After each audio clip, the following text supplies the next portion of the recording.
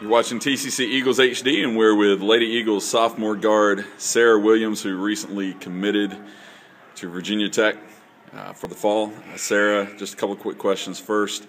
How does it feel to have that part of your, sophomore season taken care of?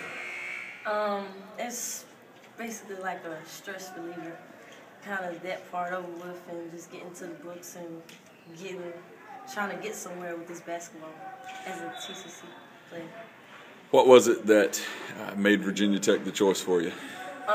When I went to go visit, it was very, I enjoyed it a lot, and I loved the coaches, the players, and I just felt myself